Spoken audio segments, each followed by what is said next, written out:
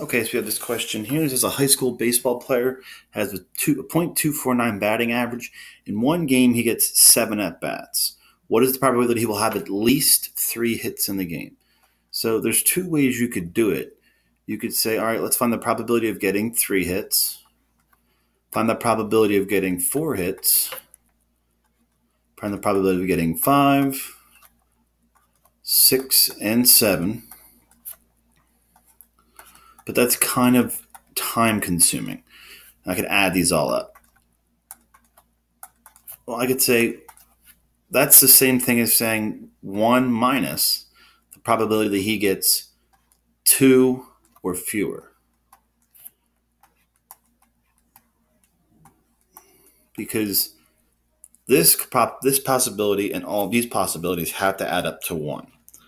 And we know the binomial CDF works up to and including a number. Okay, so doing that, we're going to go into the calculator. And I'm going to leave the 1 minus out for right now. I'm going to find probability of 2 or fewer hits. So I'll go to distributions, binomial CDF, and I will have 7 trials, a success of 0.249, and X value I want is 2, and paste.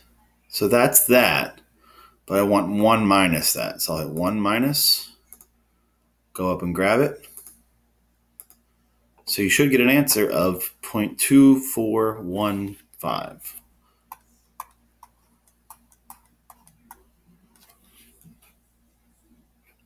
And that's it.